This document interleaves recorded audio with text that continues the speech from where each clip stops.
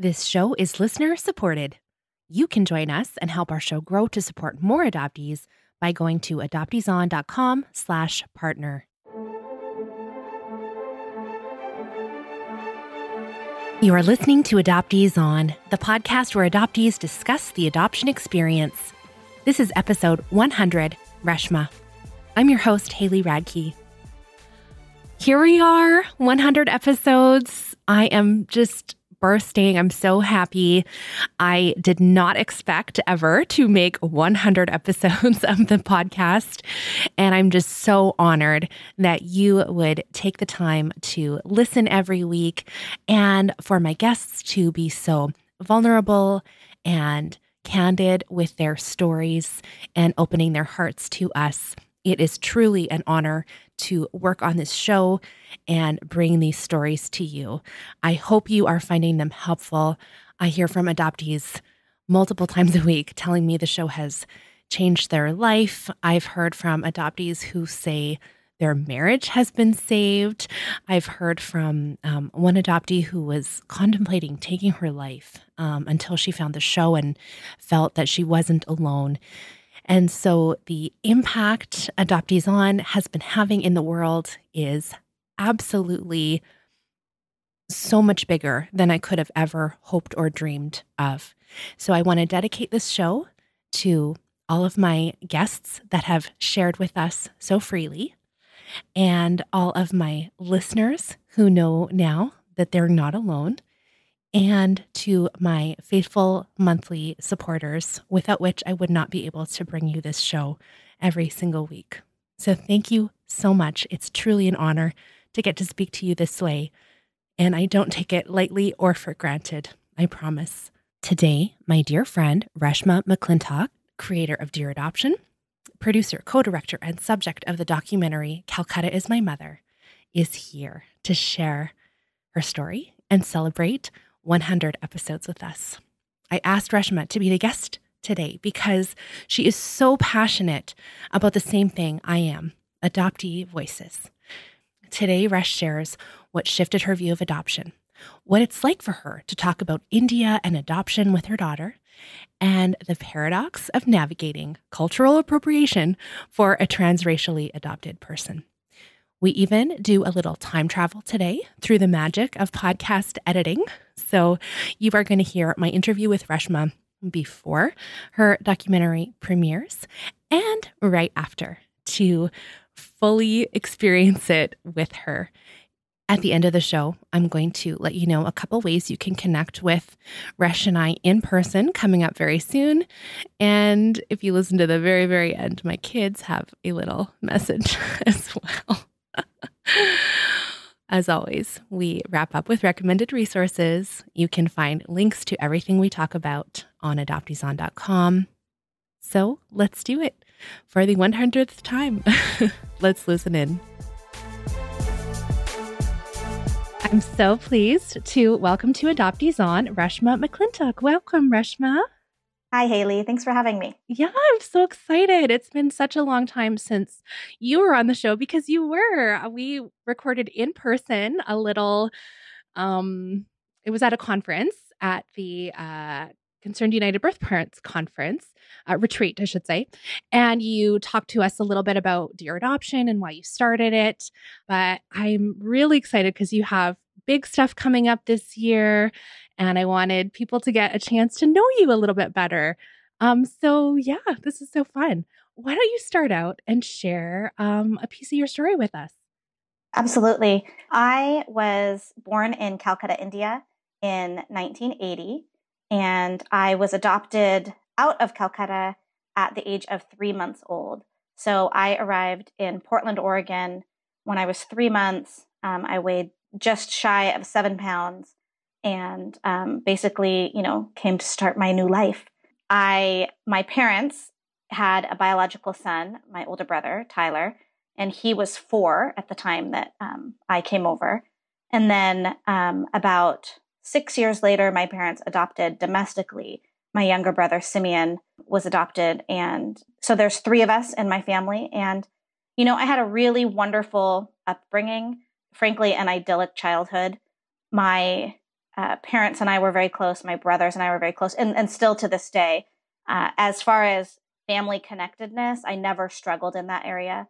I always felt deeply connected and really just valued our time together. And yeah, so I grew up in a conservative Christian home, and we talked a lot about adoption, partially because, two of the three children were adopted. And my brother used to tease, he was actually the odd man out, because he was biological to my parents. And he used to kind of, feel like the one that wasn't special, which is a really interesting, conversation. I've heard that brought up on your show before about the sibling who wasn't adopted. So I had a really wonderful, really warm childhood and upbringing. As far as thinking about adoption, growing up, I felt really, I don't know, in a sense, it was this kind of obscure thing that I didn't fully embrace or understand, although I didn't realize at the time that I didn't understand it. As an adult, I can see that I did have grief because of the separation from my family, my biological family, and the separation from my culture and my country. I did have grief, but it manifested in really obscure ways and not obvious ways. My parents really tried to present opportunities for me to embrace my Indian culture, and it used to just make me really upset. And as a child, I couldn't articulate the reasons why it made me upset because I felt so distant from my culture. And it was a scary thing to embrace. But really, I felt like a white person. I still do. I have this huge identity crisis as a transracial adoptee. And I struggle with being Indian and how Indian I am. And, because those roots were severed for me. So while I have this incredible family infrastructure that I know not a lot of people, let alone adopted people, have, I also have all these loose ends that I feel the older I get, rapidly fray. So I think that when I meet children who are, under the age of 15, who are adopted, and they are kind of grappling with grief and are able to articulate some of their grief, I really kind of envy them. And I tease that, at nearly 40, I'm kind of at the same stage as a 10-year-old, And some of that is just because they have I feel like the parents have better resources than my generation did. And so adoptive parents in some ways have come, a really long way as far as understanding and recognizing the grief caused from adoption. And then I think, as a society, and, there's a asterisk next to this, but we've come a long way in just accepting grief in general and being able to process things more openly. So adopted children of this generation, it seems, are frequently more able to express kind of their grief, and it manifests in more obvious ways because they have the language. Mm-hmm. And I just didn't have that. We didn't ever talk about what I lost. Mm-hmm. We talked about what I gained. And, I don't hold any hard feelings about my parents or my pastors or, growing up about that, because I understand that. But I think, if something could have been done differently, I would say it would have been important for us to talk about the things that I lost and to have space for me to be able to grieve those things. Because like I said, as a 40-year-old, I sit with a 10-year-old who shares and expresses their grief with me. And it makes me really emotional just to think about. But, I feel at that same space. And I'm a wife and a mother and a grown-up, but I feel very infantile in some sense when we talk about adoption. Well, I remember very clearly, you're the first transracial adoptee to ever say this to me. You said, often when I look in the mirror, I'm expecting to see a white face, like looking back.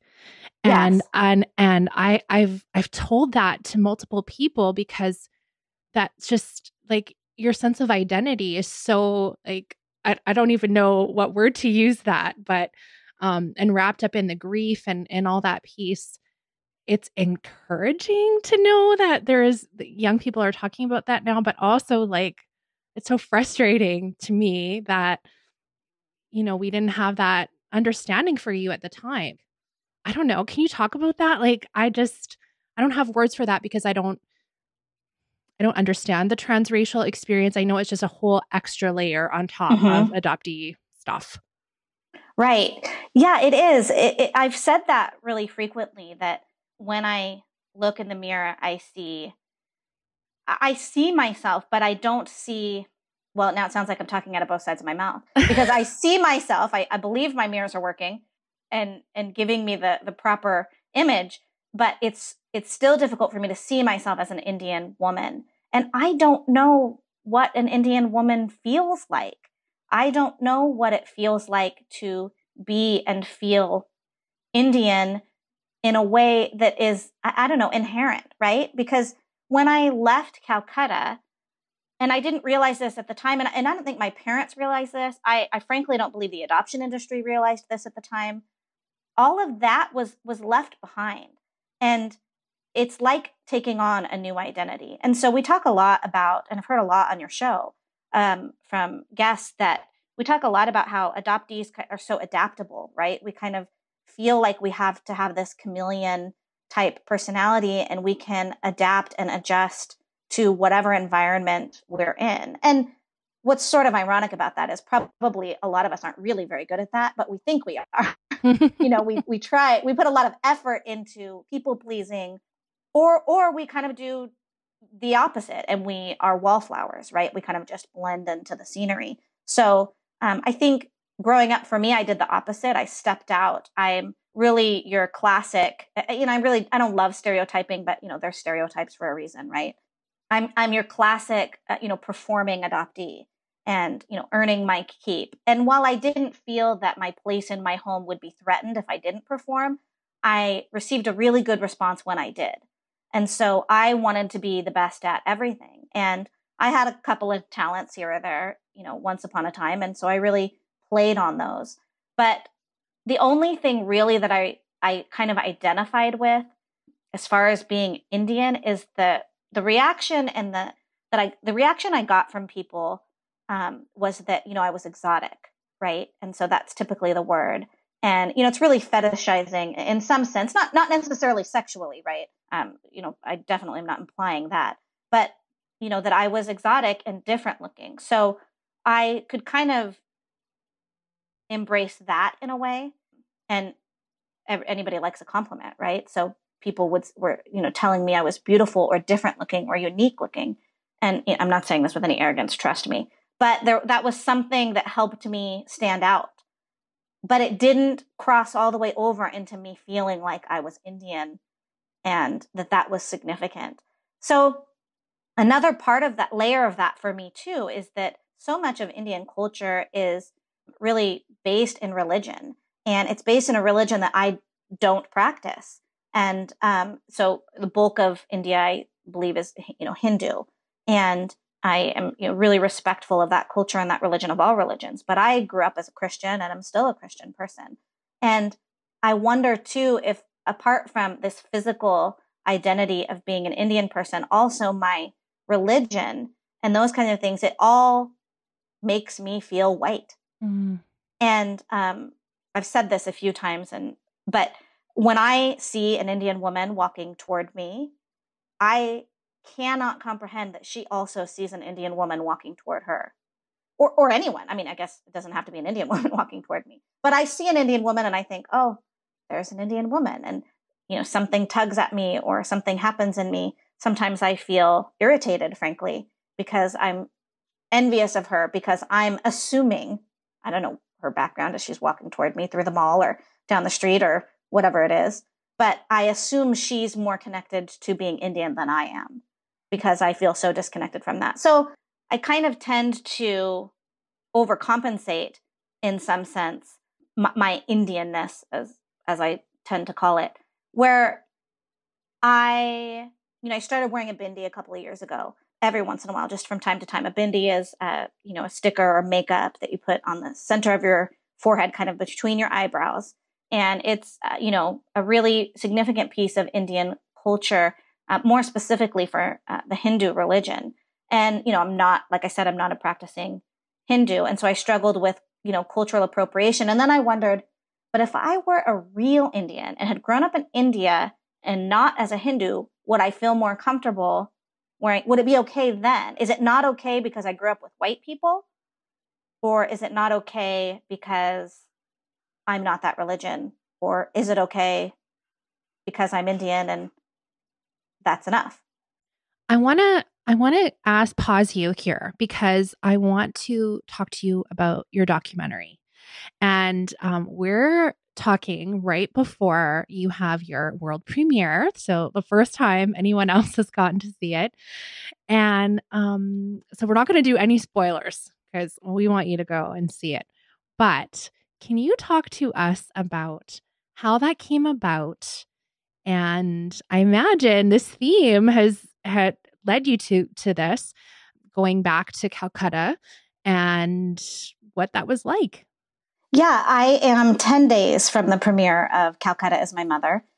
And so you can imagine the nerves and just the excitement, anticipation. I'm feeling all the feelings, but mostly good. I mean, this is a really exciting time, and it's a privilege that not everybody has to share their story on this kind of a platform. So I'm really excited about it. Calcutta is My Mother started when Michael Herzl, he is a friend of mine from high school. I went to high school in Portland, and we were Facebook friends. We hadn't, spoken directly in, I don't know, almost 17 years, I think, by the time that we really connected on Facebook. We graduated in 1998, and then he moved to Dallas. I moved to Denver, and we were friends on Facebook and kind of saw each other from time to time, but didn't really, connect beyond that. And he went on a trip to India with his best friend, another friend that we went to high school with. And when he came back from the trip, he sent me an email and just said, he was having a hard time processing some of what he saw. India is, incredible. It is a beautiful, incredible place with incredible people. But it's tough. There's some tough things that we as Americans are not familiar with. And so you see some things and experience some things that are a shock to your system emotionally and, obviously physically as well. So he had just reached out and said, I know you have been to India. Do you have any suggestions for me processing this as I, kind of settle back into my American life? And I said no. I didn't really have anything to offer him. I just said, yeah, it's hard. It's hard to go to India and take it all in, and then it's a lot to process. You had already been back to India? I had been to India, but never to Calcutta. And Okay. so it wasn't my first time in India. It was just, and I'm really happy about that. Years ago, I had hoped that my first time back to India would be home for me, would be Calcutta. And I'm actually glad that I kind of had the opportunity to experience India on its own, which was emotional in its own way, of course, but without going home and having that kind of added layer of emotions and just that part of the experience. I'm glad that happened in two phases, frankly. Mm-hmm. So Michael and I just kind of started chatting, and I had just started writing about adoption publicly. I didn't know it at the time, but I had just started, crawling out of the fog. I had a little bit of curiosity is really what piqued the whole thing for me. I started wondering about, I had a daughter, and she was my first biological relative that I could ever know or see or touch. And I thought that would be the only biological relative I would ever know or see or touch. And it was just kind of adopted people. We share this when we are able to have biological children. It's kind of mind blowing. It's this, having a child is an incredible thing anyway. And when you're adopted, that's your first biological relative. It's just, there really aren't words to describe it. So anyway, it all came down to a Facebook message from Michael after we were talking about it. And he said, hey, what would you think about going back to Calcutta for the first time and us, filming a documentary about it? And at the time, I don't think I really thought we would do it. So I said yes. When somebody asks you to do something scary and you don't really think you're going to have to do it, you just say yes. And, you imagine it will peter out and go away someday. But yeah, Michael, had done some filming, but nothing on this level. He has a real talent and a real gift for it. And not only that, Michael and I are very similar in our personalities. And so he was able to really draw some things out of me and help me process my crawling out of the fog in an incredible way. And he's not an adopted person, and he's not a person of color, but he had some just real insight that not everybody could have. Mm-hmm. That he really understood me. So we basically just started. Michael put a campaign together and raised the money on Kickstarter to film. We interviewed people for our crew online. We just did FaceTime. We interviewed people all over the country. And we found Jeffrey Alexander was our director of photography, and Sherry Vance was our sound technician. And they did, really good work. So we left for Calcutta at the end of May of 2015. And we were there for, I think, about 17 days. And we were there on the 35th anniversary of the day I left, which was really significant for me. So I actually went to the place where I was born, likely born, on that anniversary. And it was a really heavy day. And it's one of the best and one of my least favorite parts of the film is capturing that day, because there was just so much going on internally for me. The whole process, again, without giving any spoiler alerts, which is hard to do, the whole experience was really, really difficult. And I had begun kind of navigating a little bit of grief, and it was like I stepped off that plane in Calcutta. It's hard to even think about, but and the floodgates opened. It was like being ripped open. And I wasn't prepared for that. And to navigate that while being filmed was difficult, although, I'm really grateful for it, because again, it's a privilege. Not everybody gets to do that. And so Michael, isn't a therapist, but he kind of was mine in a sense. Every day we would set up an interview in the hotel room or outside the hotel, and he would just ask me questions about how I felt. And it was really helpful. It was not easy, but it was really, really helpful. And I really went in. I really went all in. I can be really insecure, but I knew that I didn't want to do this. If I wasn't going to say everything, I wasn't going to do it. And so I made a really conscious decision to just say everything.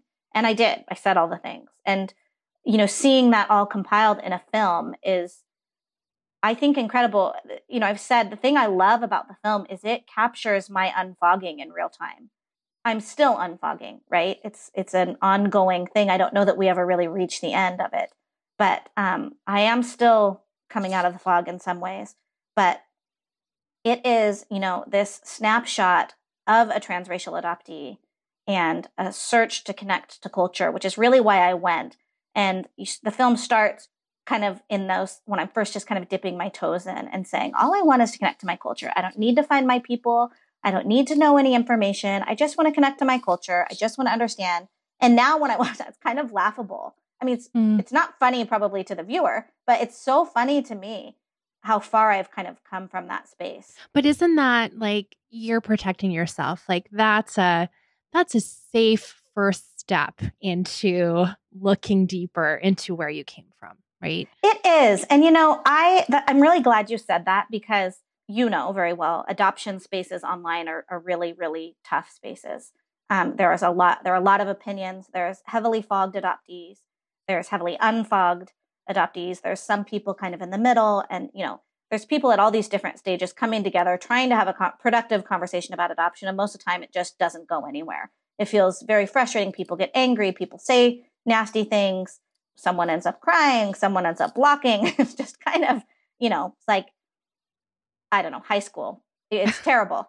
So, but I've been criticized for this, but I still stand really firmly on it, and it may change someday. But as of today, I still really stand in this place that I really believe all adopted people should freely be allowed to share. And I really, for the most part, don't think that it is ultimately damaging to what the mission is, right? Like, for you and I, we've come out of the fog, and we have this heart to elevate adoptee voices, to shed some light on what it's really like to be adopted, to reposition adoptees as the most valued resource and voice in adoption. Mm-hmm.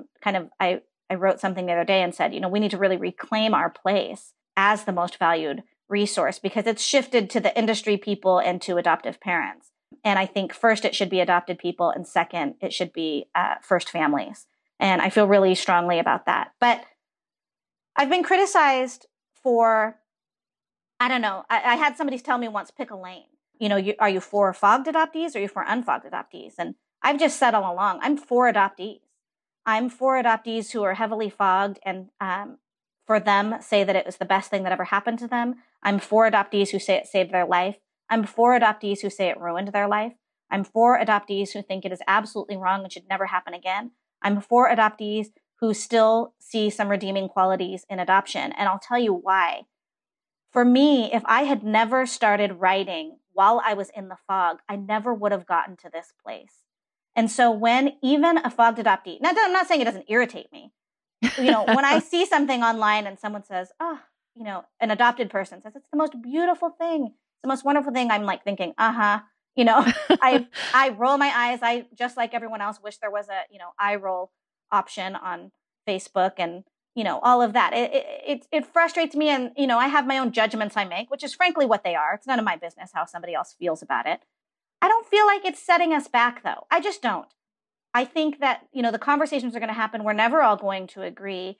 But if I had not been, allowed, if that's the right word, if I had not began writing about adoption while I was still heavily fogged, I wouldn't now be writing about the adoption truth that I've since discovered. Mm-hmm. And so it was a part of my process. So while I might be irritated at someone who is heavily fogged or more fogged than me, or someone who's in exactly the place that I once was, where I would have said, adoption is all good all the time. How could it be bad? At one point, I'm sure I said that sentence and it, makes me cringe a little. But, I might cringe at those things, but I still stand by that each adopted person, no matter where they are in their journey, in their path, gets to say what they want to say, Mm-hmm. and that we should listen. And I don't always like the way people say things either. People can be mean, but my scale may be different. What's mean to me may not be considered mean by someone else, and what's gentle by someone might not be considered gentle by someone else. So I really stand firm in that. And so there are, the film begins, and there's a couple of things I say. I mean, really, like in the first couple of minutes of the film, and I'm like, oh my gosh, I can't believe I said that. It's like, I'm going to be kicked out of every adoptee group on Facebook. People are going to start disowning me left and right. But it's where it began for me. Mm-hmm. And it was self-protection. You could not be more right. It's how I protected myself. It's how I felt like I needed society's permission to start talking about adoption. And in order to do that, I had to do it under the cloak of, but don't worry, I'm really, really grateful to have been adopted. Mm-hmm. Yeah, I mean, I get it, because I do think you're right. We all kind of start there, don't we? And having to think about it and actually going to a place where you're speaking out publicly or writing publicly, that's the easiest place to start, because then you don't get the pushback. Right. And you don't, likely, like when I started blogging, yeah, I was pretty in the fog too. Isn't it funny to go back and read those? I mean, that's why I don't link to it. Like, I don't talk about what it was called. Hopefully people don't look for it. But we do have to start somewhere. Okay. Right. Documentary, no spoilers. Let's talk about post-documentary. So post-filming, you come back and you've had this cracked wide open for you, and you started Dear Adoption. You're like in adoptee land, so you've got all this stuff happening. What does that look like for you now on the other side, or in the middle, I guess, of the fog? Not in the middle, but like going towards the end. Well, one of the things that really, I think, catapulted me out of the fog was the process of asking for support for the documentary. When we first kind of kicked things off, now again, the trailer that Michael created and used for the campaign to raise the money for the documentary is pretty, most of what I say is pretty fogged adoptee. I said, I just want to connect to my culture. I just need to know where I came from and how I came to be. And I just need India, right? I just need Calcutta. And the title of the film, Calcutta is My Mother, that's where it came out of a conversation that Michael and I were having. And I said, I can never get to my Indian mother. And so for me, Calcutta is my mother. It's as close as I can get to my roots, is to go back to the place where it all began. Well, the outpouring of love and support for me was unbelievable when the campaign launched. My family and friends, of course, were incredibly supportive. My parents and my brothers, obviously, my husband and my extended family were really, really supportive. There was a couple people here and there that were like, I just don't really get why you need to do that. But, I think it's cool. That's fine. That's fair. And, those people kind of still stand in that place, I've noticed. But, and it's okay. You know what you can expect from certain people. And, that sometimes that's, as long as you can manage that. But in general, from adoptive parents and even some agency people, people came out of the woodwork and supported me, and I was blown away. Well, as that support was rushing in, I started getting friend requests on Facebook from fellow adoptees, primarily transracial adoptees, but domestic, American adoptees as well. And my inbox was just inundated with emails from adopted people. And some of them were just saying, this is so cool. I wish I could do something like this, or thanks for being brave, which I wasn't brave, but, they were thanking me for that anyway. And the bulk of them, however, were coming from adopted people saying, I can't believe how much support you've gotten. This is amazing. Nobody will listen to me. And those kept pouring in and pouring in and pouring in. And, I found myself, staying up until 3 a.m, emailing with adopted people and trying to remember that I'm not a therapist and I'm not qualified to be, counseling adopted people, but they just wanted to share. They just wanted space. And so I wasn't advising anyone because I'm not equipped to do so. I was trying to find resources for adopted people and send them that way, but I was so new to adoption land. I didn't really know what was out there. I didn't know that we needed to go to an adoptee or adoption ept therapist. I didn't know that, and I think Anne Heffron has said that, when you go to a therapist who isn't, doesn't understand adoption. Well, I frankly think we should all be going to adoptee therapists, is I think maybe ideal, but in a therapist who doesn't really understand and acknowledge adoption trauma and grief and what it is like for an adopted person, it's like going to someone who speaks a different language. Mm-hmm. And so Anne, has often talked about, these years of therapy that really mean nothing because they didn't understand where she was coming from and what the root of everything was for her. So I was really struggling to help people and feeling like I needed to do that. And I think at one point I'd gotten to like 516 emails that I had from adopted people just in the first 2 months of all of this. So this is before I went to Calcutta. And I was so mad. I was so mad because I started talking to some people on the phone, and they were just sobbing and pouring out to me. My family won't listen to me. Nobody understands that I need to connect to my culture. Everybody thinks I'm just being ungrateful. Everybody thinks that I'm just angry. And maybe I am angry, but mostly I just am so confused about how I feel because I've been told to be grateful my whole life. And it feels like I'm not being grateful if I want to connect to my culture or if I want to find my family. And you know what? It pissed me off. And I was just up at night thinking, I felt really guilty, frankly. I felt really guilty that I had this outpouring, and I still do. I struggle with that, which sounds like such a first world problem, right? That I feel so bad. Everybody's so supportive of me. But I do, because I feel so because my family has been so nothing but supportive. I haven't received any pushback, and they've just allowed me to do this, even though I'm sure it's been painful for them at times. Mm-hmm. But they have put my pain front and center because this happened to me, because I was removed from my Indian mother, because I was removed from my country and my culture and my heritage. I had my roots severed, and they know that I love them. They know that none of this affects that affects how I feel about them. So basically, Dear Adoption came to me in the middle of the night, and I thought, I'm going to create a space for adopted people. And I'm not the first one to do this. I didn't know about any, honestly, at the time. Now I know. There's so many. There's so many incredible spaces for adopted people and so many people doing such good work who really have laid the foundation for what Dear Adoption now, stands on. Because there's other people who were brave, who were really talking about this and creating space for adoptees way before anybody, was willing to listen. And, I think they probably received a lot of resistance and I still do with Dear Adoption. I still receive pushback. I get a lot of emails from adoptive parents. I hate to call people out, but truly, I get a lot of emails from adoptive parents saying, "What are you doing? Why are you allowing such hate and vitriol on your site?" And I just, now I don't respond at all. So just so you know, if anybody's listening, if you send me that kind of email, it gets deleted. I used to respond though, and I used to say, I'm not intending to spew hate or vitriol. That's not what this is. You're not listening. This is this person's story. This is, someone who is pouring out their heart, and you're not listening. Anyway, I just realized I was beating a dead horse. It wasn't making an impact. It wasn't delivering. I would get more and more emails and responses, and it was just irritating because we need to just listen. Even me, I need to sit down and just listen to other adopted people.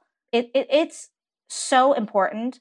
And Dear Adoption was born of Calcutta as my mother, because I got this outpouring of support and so much positive feedback on one side. And on the other side, I'm getting all these emails from adopted people saying, why are you getting this? And we're not. And nobody's listening. And so I thought, well, I just have to do this. I have to create a space. And, Dear Adoption has been really, really successful in that adopted people have been sharing.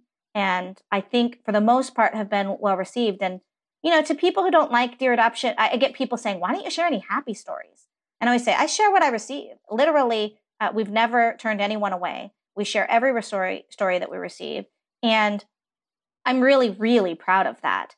But I will continue to share what I receive. And what I would say to people who are frustrated with Dear Adoption, first, I would say, I don't think you're listening properly.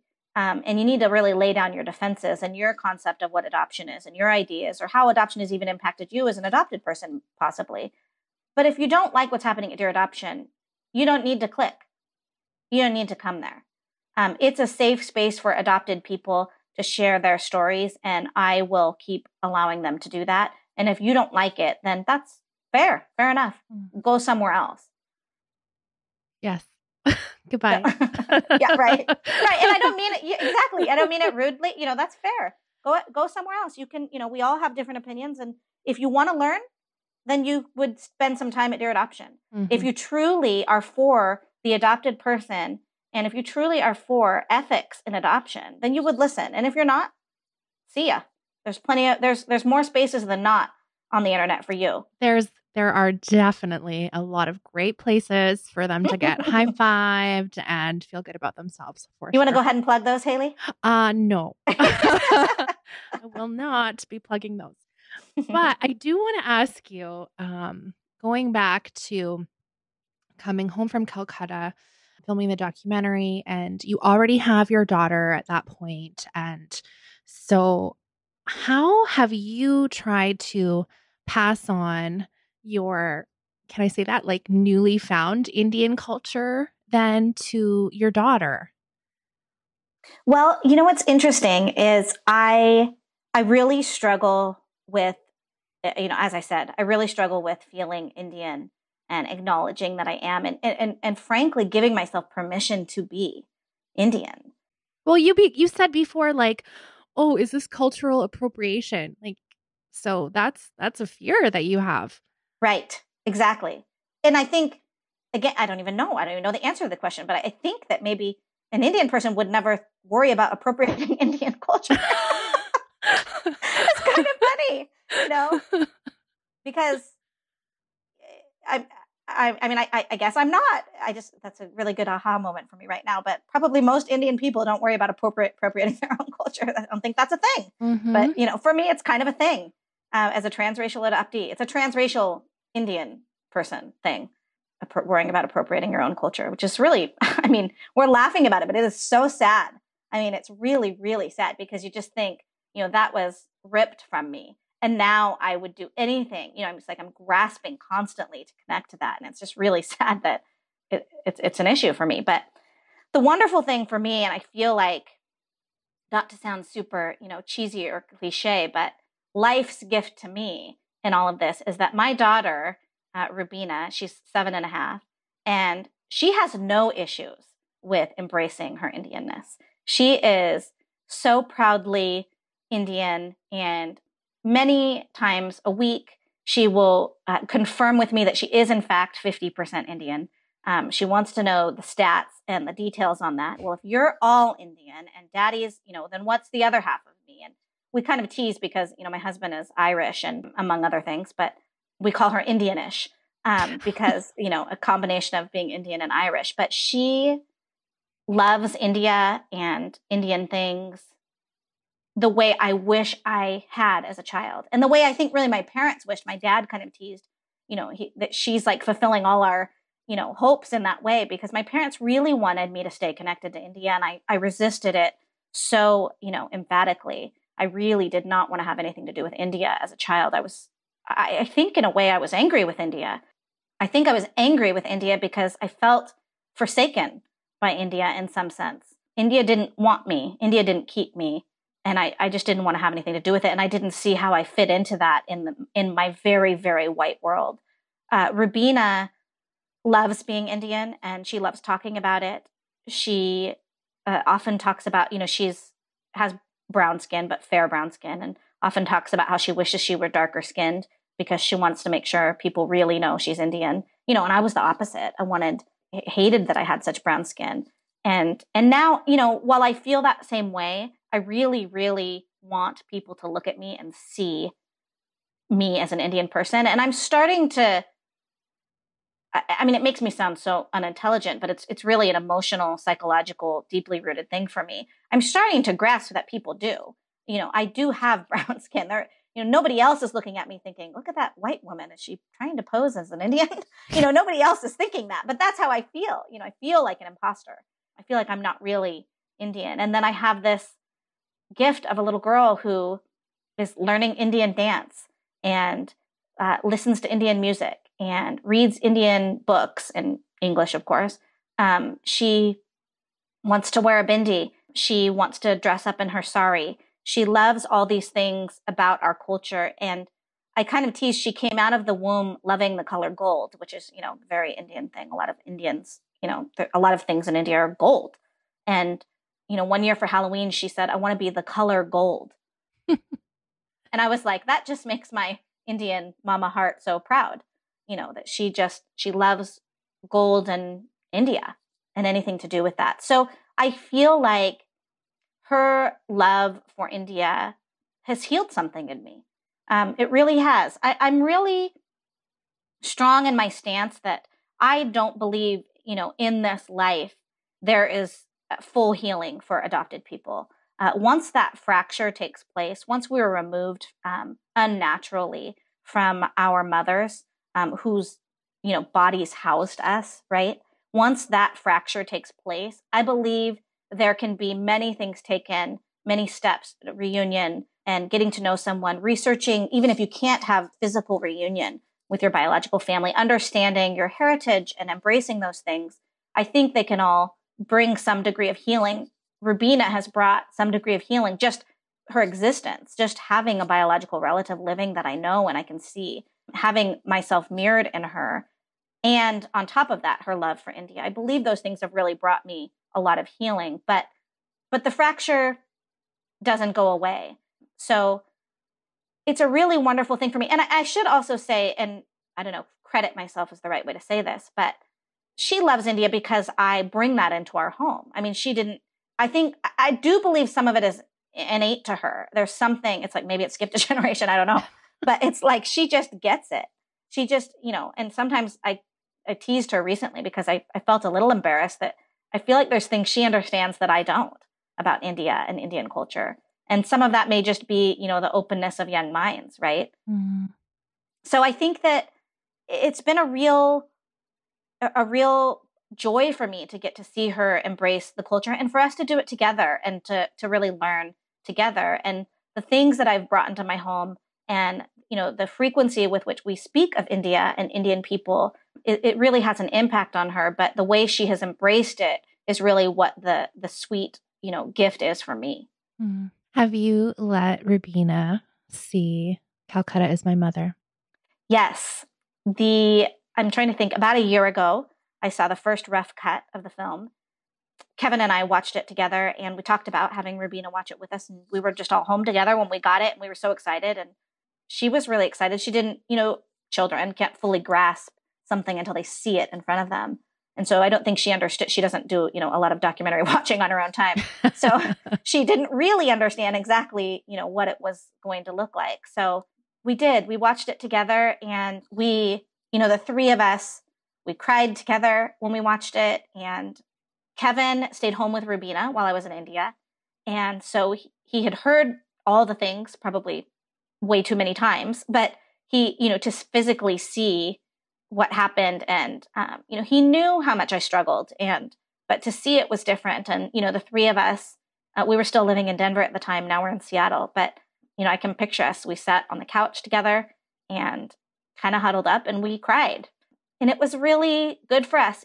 And Haley, you've got these two sweet boys, and I know they know about adoption, and they know what you do. And it's a really interesting thing to be educating our children about adoption, loss, and trauma at such a young age. It's also as difficult with them in some ways as it is with, our parents, kind of our unfogging, right? Because Rubina knows my parents and loves them. And so I have to, we kind of together, she has kind of learned with me how I have this longing for my Indian side, and I have this deep connectedness to my adoptive side. And it's hard, but, she asks about her Indian grandma. And the first time she did was really, call me dumb. The first time I really realized the significance of her losses. She too has an Indian family. And I didn't share this before, but 3 months, you asked me about returning from Calcutta. And 3 months after I got back from Calcutta, my mom passed away. And that really added this kind of extra layer of grief, as I was still really numb and just starting to figure out how I felt about my time in India. My mom passed away, and I was very, very close to my mom. And Ruby was very close to my mom. And so it was in that first 3 months after my mom died, so 6 months after after we filmed, that Ruby and I both kind of started grieving my Indian mom and my mom who raised me. And it was a really unique thing for us to do together. She was little enough that she was home with me at the time. She hadn't started school yet. And I remember we sat this one day, and she got emotional and said, I miss Grammy, which is my mom. And I said, I miss her too. And I started crying, and she said, and I also miss my Indian grandma, but I don't even know her. And I had this real struggle, and I still do, with, grieving the two of them, with grieving this mother who raised me, who was this, remarkable, she was this remarkable, extraordinary person and mother. I just, she wasn't perfect, but she was really wonderful. And I never felt any lack of connection to her, other than just the knowledge that I, was not biologically hers. And then also, in a way, it felt so much easier to grieve her because I knew her. But then I also kind of had this newly found grief over my country and my heritage and my Indian mother. And how do you grieve someone you don't know? How do you grieve someone who you aren't sure or not is grieving you? And people say that all the time. This is not a new concept, but, grieving the living is so much more difficult. And, I'm sure you've had this said to you many times too. People say, well, of course, a mother could never forget her child. Of course she thinks of you every day. And, the reality is we don't know that. And even if I did know that, it's not the same as sitting with her and hearing that from her. But, she's likely out of reach for me forever. And when you kind of realize you have to grieve that, it's difficult. And so to be able to kind of do that with my daughter, my little girl, and also, being sure as not to burden her with my burdens. And really and truly, these things have really come from her. It's been incredible. And I think, that's why I say it's like this gift to me. I have like this in-house little culture hotspot with her, and she's just embracing it. And she gets, even at such a young age, that we have a family to grieve. Mm. Okay. Well, you got me crying too. Good job. It's, yeah. Okay. God, every time we talk about grief on the show, something just cracks open and I don't know. There's something there. Yeah. Okay. I guess need to make an appointment with my psychologist. Anywho, okay. Before we wrap up, I want to ask you, now I don't know if you're going to categorize yourself like this, but I'm going to. You're a public figure in adoptee land. And especially now that the documentary is coming out, it will already be have premiered when this is released. And you've got things coming up, more showings of it, and speaking engagements, etc. But it started somewhere for you. You started writing about it.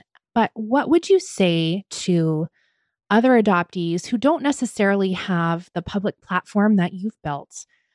What would you say to them about sharing their experiences and the importance of that? I would say to just keep doing it. I would say keep plugging away. I would say be prepared for resistance. I think that when you are writing and sharing as you're coming out of the fog, you are very easily influenced. And I think that if I could kind of go back and do this again, which of course, wouldn't have the same result, right? Had I known anything going in. But I think that, not that I have necessarily any great wisdom to impart, but if I were going to say one thing, I think I would encourage people to be so honest, even painfully so, and anticipate that some people may push back a little bit. But I think it's just worth it to go all in. I think that it is one of the scariest, most vulnerable things to really be honest about our innermost thoughts. I think especially in adoption, where there's this really false narrative out there that people have, clung to and are really having a hard time, pulling back from. I think it's just really important to just be honest and know that you're going to get pushback. But I think it's just really important to keep trudging through it and, to lean on the community. But I also will just say, if you're going to write about adoption, if you're going to speak about adoption and you're coming out of the fog and you're just beginning to do some of these things, honestly, I would say get an adoptee competent therapist. I just started last year. For the first time, I found an incredible therapist who is also a transracial adoptee. I would recommend that for transracial adoptees, or again, at least someone who kind of understands and recognizes and acknowledges adoptee trauma. I think that really would have significantly changed my processing of it. I think it would have really played a key role. So yeah, I think though, I just think, you have to just keep going. You just have to keep doing it and keep pushing. And people are going to say and react however, they want, but it's important. It's important. It's worth it. Mm-hmm. Agreed. Well said. Well, this is like the Adoptees on Time Machine now. Okay, so same interview, but we're like a couple weeks ahead now. And your premiere's already happened, so I want you to tell us all about it. Oh, the premiere really went so well. I can't have imagined it going better than it went. It was a really bizarre experience, to tell you the truth, but it felt really good at the same time, but definitely bizarre. I mean, there's just no way around being in a room full of, 230 people watching your film. This is nearly 4 years, 4 years in the making, because we had started the process, long before we actually put the initial trailer out. So yeah, it was really interesting. And I thought I would feel kind of a sense of relief, like an exhale. I've been holding my breath for about 4 years, and it felt like maybe at the premiere I would be able to exhale, or in the days following, and I haven't exhaled yet. So I don't know. I don't know if that ever comes. I might need to consult an expert or something, but it's a weird feeling. I think that at the premiere, everything went so quickly. We got there to kind of set up a couple of things. And then, within minutes, I'm seeing people from my childhood, old neighbors of mine, people from every church I've ever attended, every school I've ever attended. One of the leaders from a mission trip that I was on when I was 14 came. I haven't seen her since, that time. It was also, I feel like I need to confess that it was a mission trip in Hawaii because I know how to do mission work. But anyway, so we did work. We worked really hard, but we were also, on Maui.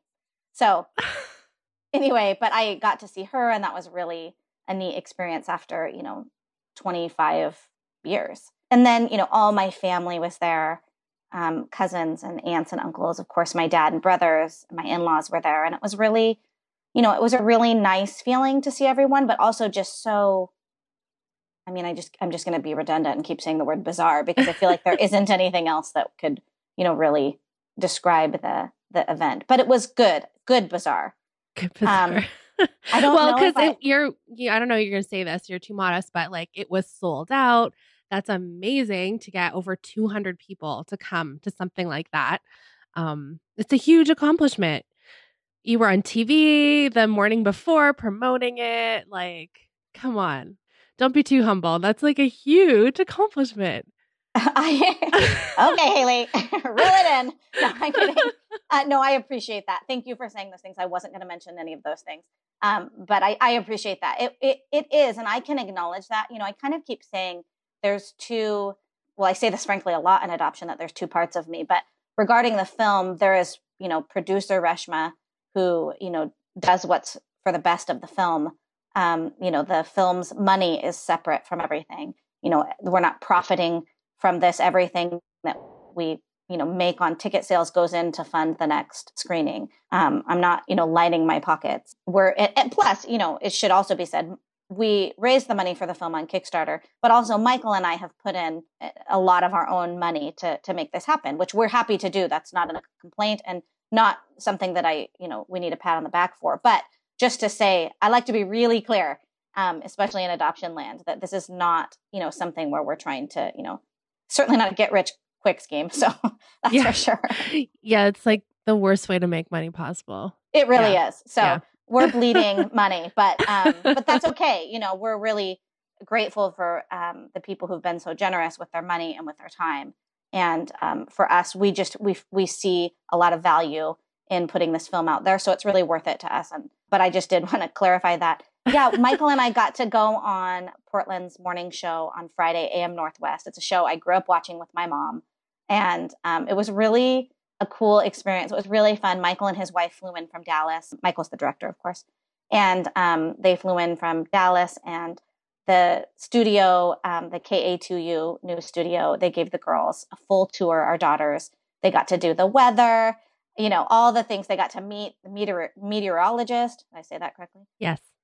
And they just had the greatest time, and we did too. We felt like it went really well, and we were really well received. And then, we sold out on Friday, the night before, and we had hoped we would sell out. But it was a really exciting feeling to know that we could pack that theater. And okay, so cool. you're in the theater. It's packed. What happens? So I'm in the theater. They start dimming the lights, and our host is a really good friend of Kevin's and mine, Kevin's best friend, in fact, and he kind of hosted the event so that we didn't have to. It was wonderful.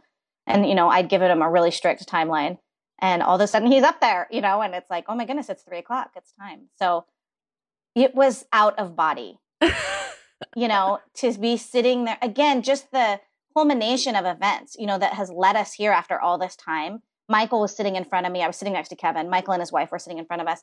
And I kind of reached forward and grabbed his shoulders, and I'm like, oh my gosh, this is happening. Like, it's happening now. And I kept trying to figure out, am I here? Am I in? I'm not, I don't feel in my body. And so I felt really vulnerable and exposed because I was, I really did not hold back in the making of the film. Every feeling and thought that popped in my head, I said on camera. And so those things were shared. And a lot of people have kind of followed my journey, but didn't have, insight into my inner thoughts. Right. And so those were out there. And it was weird. I didn't think, so I told a lot of people before, I won't be able to sit in there and watch the film. There's just no way that I can sit in a room full of people and watch this. I'll leave. And I imagined myself sitting in the lobby and just kind of waiting and popping my head back in here and there. But I actually stayed. In the very end, I left for a couple of minutes. There's kind of an emotional scene. And I did leave for about 2 minutes. But for the most part, I sat and watched. And I was really pleased with the response. People laughed more than I thought they would, which is really good because I have been so worried. And I've told you that this is the most depressing film. And so it isn't. I mean, not the most depressing film, but, it documents the journey of an adopted person out of the fog. And that's a really scary, can be a very sad, really difficult journey. And so it isn't that, I'm teasing, of course, that I think it's the most depressing film. It isn't. It's really enlightening. But people laughed a lot and that felt good. People cried a lot. And that felt good too, because I felt like the message was conveyed. I felt like people can understand how I was feeling as I was, navigating all of these things in Calcutta. They essentially went on this journey with me in Calcutta. And so that felt really good. My biggest concern going in was that everything was taken with a spirit with which it was said, right? And so there are times, that I talk about kind of longing for my Indian mother. And that was a new feeling. That wasn't something I had really felt. I guess maybe in an obscure way I had been longing for her. Obviously I was longing for my country and I didn't really see that was longing for my Indian mother disguised as something else. This longing for cultural connection. And so, of course, we feel like we have to defend everything we say, adopted people. So it feels like, well, just because I'm longing for her doesn't mean I don't love my family. And I really wanted to be sure that message was conveyed. And actually, it's funny because people kind of give me a hard time and say, you go so above and beyond trying to make that point that we're actually getting a little tired of how much you love your family. So, so good. And I'm actually happy. I'm happy to be on that side of it, frankly. But the people who I really, the response, I was really the most interested in the response from my family, from my dad and my brothers at most, more specifically. And then also had they seen any of it? No, they had only seen the trailer. Okay. So I offered them a preview. Actually, if Michael's listening to this, he doesn't know that. But I had told my dad and brothers, if you feel like you need to see it before you watch it in a theater full of people, I'll make that happen because it's really sensitive, obviously, to our family. And they said no. Well, my dad said no on behalf of them. My brothers really would have liked to, but I said that my dad would make the ruling. And my dad said no, that he wanted to see it in the theater for the first time. So it was a lot for them to see that. And I imagine they're still processing, but I was, most concerned about their response first and foremost. And they were so, I don't know, I couldn't have had a better response from them. They were so, they were really emotional. My brother teased, he said, I only cried once, right from the start all the way through to the end. So they were really sweet about it. And then the other group of people I was, interested in their response was the other Indian adoptees. There were quite a few adoptees from my specific orphanage. And then, I think there was like somewhere between 12 to 15 Indian adoptees, and about half of those came from IMH, my orphanage. And so we share a similar story. And their response has also been really, really incredible. And I worried about that because in adoption land, it seems like a lot of times there's a couple of people out there telling their story at a time. And I am only telling mine. I'm only telling my feelings based on my experience. I'm not a representative. I am not a spokesperson. I would never want to speak on behalf of other, specifically transracial adopted people. And so that's not what I'm trying to do. I really don't want to influence any adopted people's experiences who have gone back. And I actually appreciated during the Q&A, an international adoptee from my orphanage actually stood up and she said she had gone to India and she had a very different experience than I did. And I was happy that she said that because I really think that's so important. I'm not setting some kind of bar to which anybody else needs to either, lower themselves to or raise themselves to, right? This was just my experience. And that's all it is. It is Reshma's experience returning to Calcutta for the first time and Reshma's feelings surrounding that experience. It is not representative of the adoptee or transracial or Indian adoptee community at all.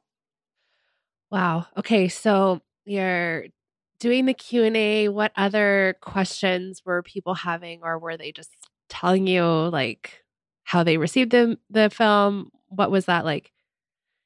The Q&A was interesting. I really appreciated that anybody was willing to kind of stand up and say anything. I received some really good questions. One of the first great questions came from a woman who had approached me in the intermission in between the, after the film and before the Q&A, and said that she's currently waiting the arrival of her daughter from India. So I think she said she's within just a couple of months. And so it was that, that always throws me off guard just a little. Some is just because there's just natural tension between adult adoptees and adoptive parents. And so, and I won't even get into all that because it's just such a nightmare. but so I always worry a little bit when I'm approached with that kind of information. But I will say, she said that she has been studying and researching for years, that she's been intentionally seeking out adult adoptee voices and adult adoptee websites and doing a lot of research. She said that regarding India, that that the film was the most insightful for her. And so I felt really good about that. That's, what I'm hoping is that it will open people's eyes. And, it isn't my job to encourage or discourage people from adopting. I'm just out here speaking truth about my situation and what I believe about adoption. But, I long ago let go of this duty to get people to stop adopting or whatever. I think that when people know the truth, that the likely they'll do better and make choices based on that truth. But even just with my projects, it isn't my job to stop adoption. I mean, that's a ridiculous assignment. And so anyway, so one of the first questions was from this gal who's, waiting her daughter from India. And she said, how soon should adopted people know their whole story? And I just said, always. I joked that people ask me a lot, well, when did you find out you were adopted? And it's like, well, as soon as I could see that all of my family were white. It was pretty evident for me. There wasn't much, hiding. I am not a late discovery adoptee. It would have been a, really difficult thing to disguise. So I've always known. Of course, my story kind of changes through the film from what my parents were told to what was reality. And that's, not really, it certainly wasn't my parents' fault, but it is, industry professionals' fault. I believe my orphanage holds some responsibility there. And I believe that the adoption agency holds the bulk of responsibility there. I think they just lied. So to make me a better story, right? More savable. So I appreciated that question. And in general about the Q&A, I don't necessarily need to go into all the questions, but what I appreciated was the privilege that I have, that I get to do this, that I get to go around the country and the world and present this documentary and then stand up and say what I believe, and talk about my convictions about adoption. Again, not that it's my job or responsibility, but I feel like I have to really maximize this moment. This is just a brief moment in time, this film and this opportunity. And I have learned a lot, and I think that knowledge needs to be shared. And I've learned it from other people. I'm not just brilliant on my own. I mean, that's like really funny because I'm not at all brilliant, but I have learned and I have listened. That's not true. Well, that's very kind. But I have learned and I have listened a lot over the last few years. And I think it's really important. I'm thankful for the people who spoke up and shared those things with me. And now it's my time to kind of share those things with other people. So I think it was a great opportunity to expand on my story a little bit. People had some follow-up questions about where am I now, 4 years later, right? The film ends and I'm just coming out of the fog, and I'm really devastated by that turn of events. I didn't anticipate that. This did not go how I thought that it would go at all. So people had, some really good follow-up questions about where am I today? How am I today? What are my relationships with my family like? Have I gone back to India again? Will I go back to India?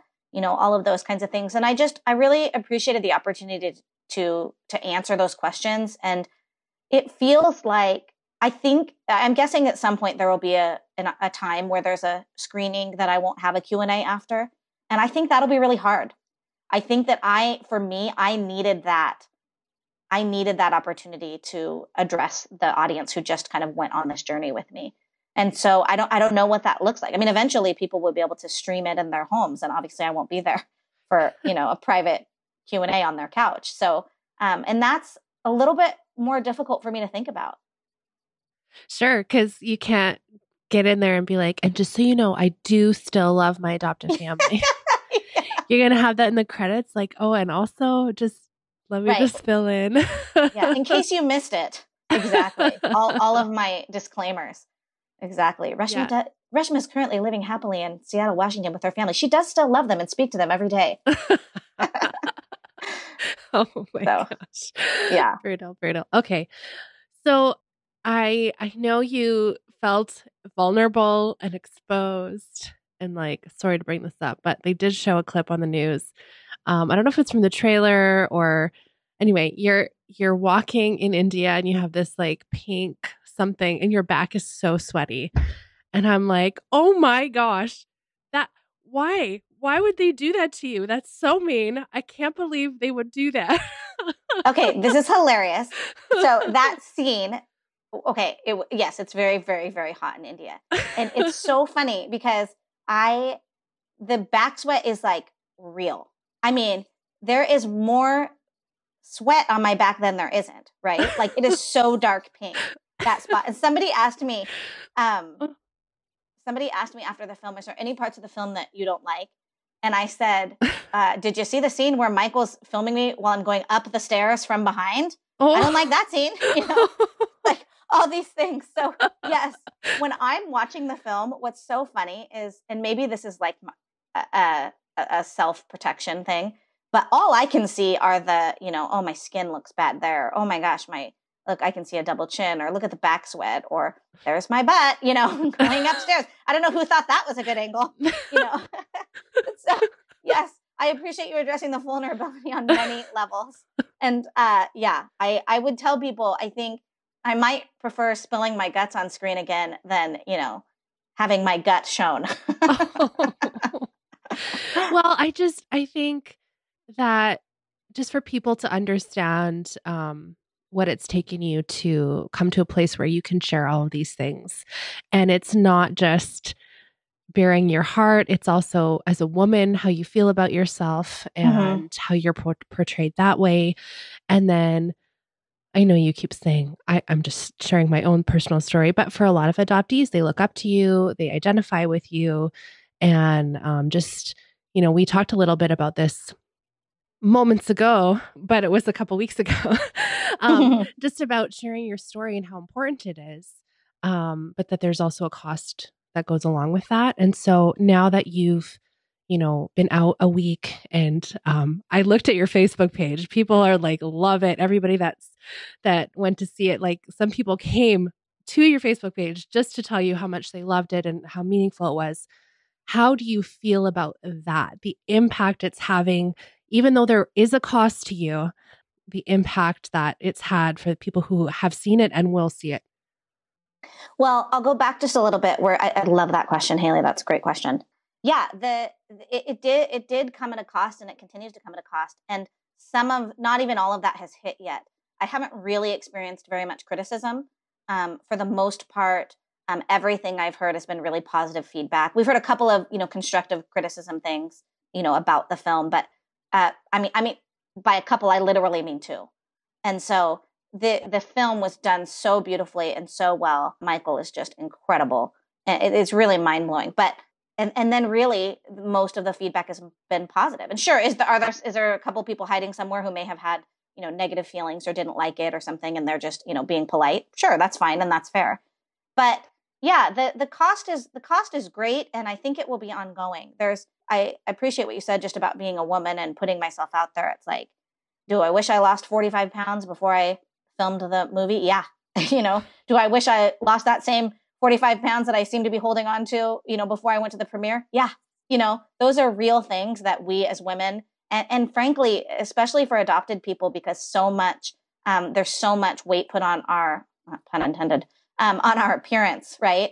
And how we view ourselves, because we're always looking for these mirrors. And so it's like, oh, this physical part of me looks like that, or, oh, my nose is big, or my nose is small, or, whatever it is that, we have all these ties to our appearance because, that's just such a huge part of who we are and a huge part of what we're missing.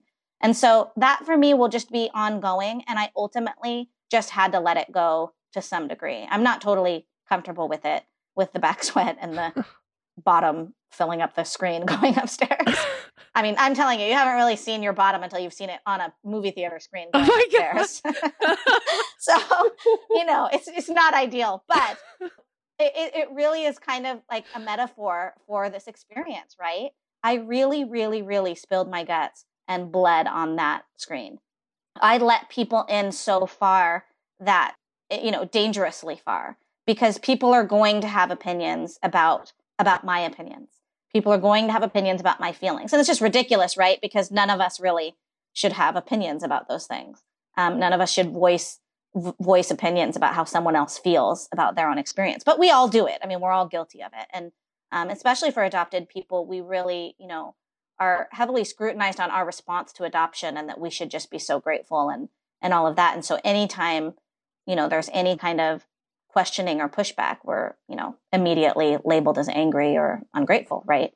I think that the response has been really incredible. And I think I really believe in the film, as, cheesy as that sounds, I really believe the response will continue to be, for the most part, positive.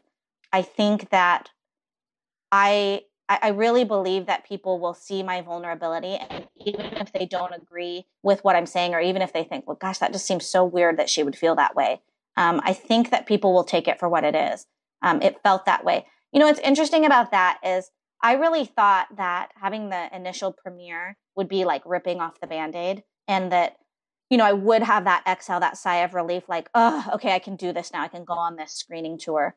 What's funny is, it dawned on me immediately after the screening. It's like I had no break. Immediately after the screening, I thought, well, this is literally the safest environment that I will ever be in showing this film. Like, I could not be safer. There could not be more buffers around me, right? My family who love me, my extended family who love me, my family and friends, Michael's family and friends, and all of those people. It was really the safest we could be. And so now I'm a whole new different kind of scared, going out to show this to strangers who don't know me, who don't know my background, who don't know my family, and don't really have that entire frame of reference. They will really just see this snapshot. And of course, there were strangers there. There were people there who gave really positive feedback who didn't know me. A couple of people came up to me and said, oh, I just found this on the internet the other day. And, so we bought tickets. And so there was, a handful of people there, I don't know, probably 10 to 20 that we didn't know. And then, of course, some of Michael's family and friends also don't know me. And so there were people there who didn't know me and still had a really good response. But it's scary. And I think that it was naive in some sense for me to think that it would get less scary. I think that the fear of being seen and the vulnerability, both just physically and emotionally, and all of those things, that fear will continue. But I also think that I will learn to manage it better. I'm trying to think. So a year ago, New Year's, so 2017 going into 2018, we originally were going to release the film last fall. And so I knew it was going to come out in 2018, and then we just missed it by a couple of weeks because of dates and things. But I was terrified coming up on New Year's, coming into 2018, because it was going to be the year the film would come out, right? And I couldn't breathe. I was like dreading New Year's, and I kept crying, and I kept thinking, I can't do that. I cannot do this. There's just no way. I've got to go back. What was I thinking? And so I've come a long way since then. And it isn't easy, but it's getting easier. And I think that will just be an ongoing part. Our friend, Anne Heffron, talks about writing the book, and she said writing the book was so hard, but it's actually harder when people are reading the book, because doing the work is really, really hard. And it's an emotional process and this therapeutic thing that you have to go through, and these really high highs and really low lows. And then you kind of think it's over, like, I did it. But then other people who, some are very kind and not judgmental, and other people who aren't as kind and are very judgmental, all those people are going to see this work. And then you have to kind of deal with that. And so that's where I am right now. That's what's next, is people are going to see this. And, I wouldn't necessarily ask anybody to go easy on me. It is what it is. And people will react however they're going to react. I don't have any control over that. So it's really just up to me at this point to, stand my ground in who I am. Right. And, what other people, there's that saying, what other people think of you is none of your business, which is like absurd. It's the most absurd statement, because could anything be more difficult? And, every once in a while you hear people say like, I don't care what people think of me. And I think, yeah, right. That's all I think about. It's just like, all I think about constantly is what other people think of me and how I'm being perceived. And that's just something I'm going to have to keep learning to release and letting go. Well, thank you. I am so envious of those 200 plus people who got to see it. And someday I'm working on Canada. Yeah. Come on up. Wonderful. Thank you so much, Resh. Thanks for sharing with us. And hopefully your vulnerability hangover will, lighten up a little bit. Yes, vulnerability hangover. That's such a good way to put it. I just want to say too, on a personal note, I think you've been so incredibly supportive and encouraging. And over the weekend, I received texts and boxes from you and little notes just encouraging me. And it just really means a lot. It just, to know that you were out there rooting for me and so far away, it just means a lot. So thank you. I got that from a lot of really wonderful support from friends all around. And it just, really helped to sustain me. So thanks for that. Okay. Well, thank you so much for sharing your story and taking us through some of that journey with you. And of course, for recommended resources, I'm going to recommend that people go check out Calcutta is My Mother. And I know you've got the premiere will have finished and you've got some scheduled. Where can people find upcoming showings of it?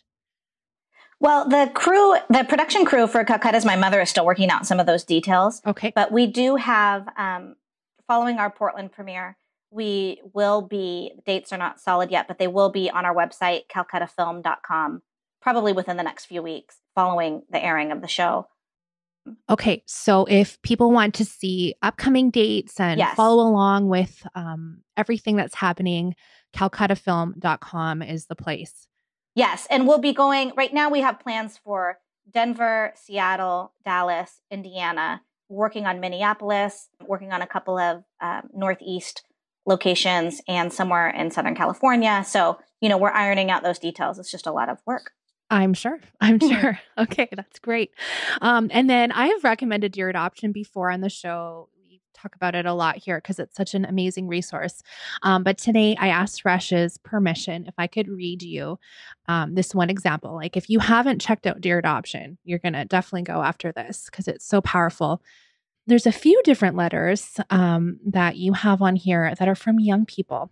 And this one is called Dear Adoption, I Wish I Had Her Freckle. And it says this piece was submitted anonymously by a 12-year-old East Indian adoptee at a workshop hosted by Dear Adoption. I got adopted and moved to my new family when I was a baby.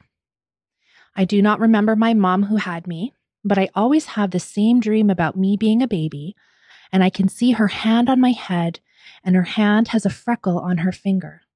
I think that this is my memory coming into my dream. Sometimes I draw that freckle on my finger with a pen and pretend that I'm her and that I'm like her. I wish I had her freckle. I hope that when I grow up, I can be like her with my looks and everything, but I will not make the same mistake she made when she gave me away. Whew. Yeah, so really powerful. And, this is almost full circle to when we're talking about at the beginning of the interview, you sitting with a young, 10-year-old who's processing the same grief as you as an adult.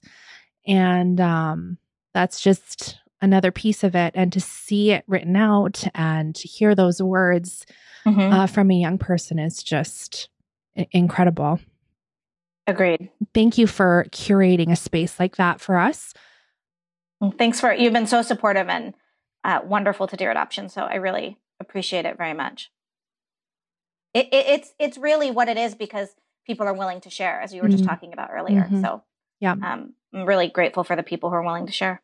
Yes. And I wrote a piece for Dear Adoption. You got to scroll way back to find that as I well, love a long it. time ago. So do deep dive if you want to find that. Okay. What did you want to recommend to us today? I just have a couple I wanted to recommend. I know you and I both share a passion for preserving families and not separating them unnecessarily. I really believe that adoption and family separation should happen as an absolute last resort. I do believe there are circumstances that may call for it. I believe they're far fewer than what we as a society engage in. So that's really important to me. I started an organization called Family Preservation 365 with my friend Stephanie. And we basically are just a resource site, an educational site, and just trying to spread awareness for adoption ethics, the lack thereof, rather, and providing tools and information and educating people so that they understand that really most families don't need to be separated, that there is a way to keep them together. So that is FP365. And the other one is an incredible resource that kind of blows my mind by another friend of mine, Katie. And she has started the Family Preservation Project. And the Family Preservation Project has a state-by-state resource guide for vulnerable women who are pregnant or single mothers. I mean, vulnerable or not. I really feel like all women when we're pregnant are vulnerable, married or single or, in a difficult situation, whatever the circumstance. Pregnancy is a vulnerable time, which is why, we've got to intercept these adoption agencies preying on people who are, in these situations. So Family Preservation Project has a state-by-state resource guide, information for fathers, and it's vast and incredible. And Katie assembled this on her own. And if you go to her website and search your state, you can find resources and information that will blow your mind that most people don't even know are available. And she found them all. So I highly recommend it. And resources can mean places to find financial support or housing support or diapers or places to stay that are not affiliated with adoption agencies, because a lot of this is so sketchy.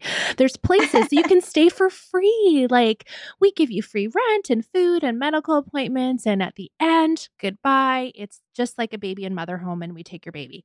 So, but Katie has vetted all of these places. And so everything on there is a safe place for you to go to if you're in that situation, or to recommend to a friend who's in that situation. If you're in any of the Facebook groups that are not necessarily adoptee related, but just adoption related, there's women that are going in there and looking for help. This is a great place to recommend. Yes. You can say, oh, go check out the Family Preservation Project.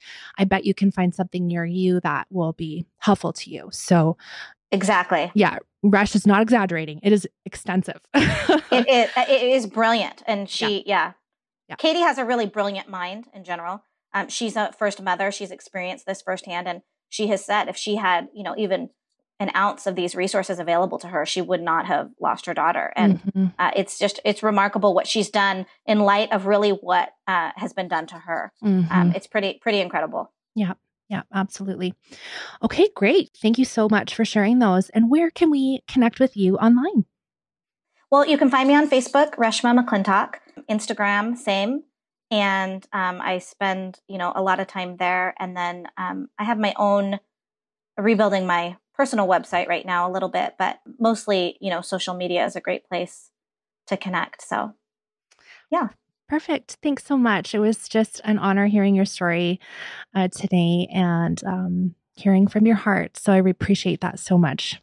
Well, I really appreciate you. And we are friends beyond adoption land. And I really appreciate the friendship. But just the work you're doing is incredible. I cannot tell you the number of times I've seen posts or shares of your show and people just saying that Adoptees On has changed their life. And I truly believe the work you're doing is life-changing. And I'm so thankful for it and just in awe kind of what you're able to do and the far reach that you have managed. And it's really powerful. And I'm excited this year to see what keeps happening with Adoptees On. So thank you very much. Thank you. And just as you said before, we can't do this work without people willing to open up and share from their hearts.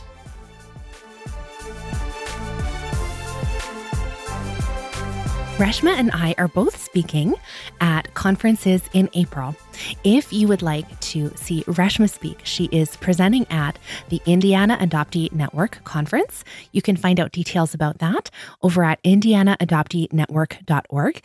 And she will also be screening her documentary, Calcutta is My Mother. And I will be speaking in Washington, D.C. at the American Adoption Congress Conference. And I would love to meet up with you there. If you're able to come, please let me know you're coming so we can make sure to say hi. And I will be posting details of a listener meetup over on the Adoptees On Facebook page. So make sure you're following that to find out details of where and when. But it will be sometime in the span of the conference, which is April 3rd to 6th. Again, in Washington, D.C. Would love to meet you there. AmericanAdoptionCongress.org has information about how to register. Thank you so much for supporting the show by listening every week. I would love it as a gift today if you would consider sharing this show with just one other person that you know who is adopted and would benefit from hearing from adoptee voices just like theirs, so they can know that they're not alone on this journey. Thanks so much for listening. Let's talk again next Friday.